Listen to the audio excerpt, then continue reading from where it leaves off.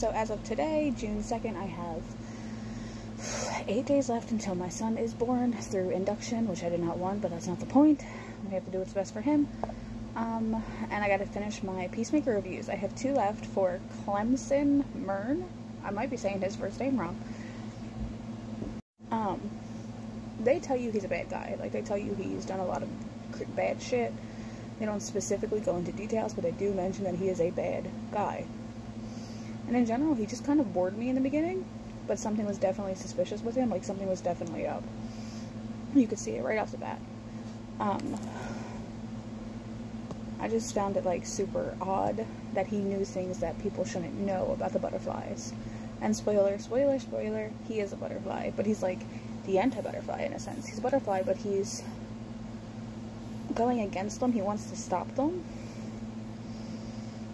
And I do like him towards the end of his character. I kind of wish they found a way for him to survive.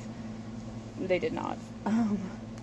Golf, the head, like, honcho butterfly, comes in and shoots the body that he's in. And I do love the fact that they mentioned that the butterfly that is inheriting him, or took him over, excuse me, I'm burpy, it's called acid reflux. He says the reason that he took Murn's body was because he wanted to take the most vile person he could find, so it wouldn't feel as bad as taking an innocent person. Because once a butterfly is in you, you're dead basically. You're just like a shell, you're possessed. But Goff ends up coming in, shooting Murn multiple times, and the butterfly tries to escape and she crushes him. But I wish they had made some way for him to, like, secretly survive. But yeah, I did like his character for the most part. Like, in the beginning, no, but then towards the end, yes. And he wasn't, like, I didn't completely hate him, but I didn't completely like him.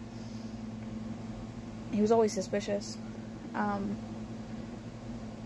love the scene when Adebayo finds out that it's him, when she's just playing with Peacemaker's helmets, and she looks over and sees him and sees the butterfly inside. That was, like, really funny to me. But yeah, so what are your thoughts on Clemson Murn from Peacemaker? Comment, like, subscribe. And again, this is only for season 1, because I'm not even sure if they're making a season 2 at this point.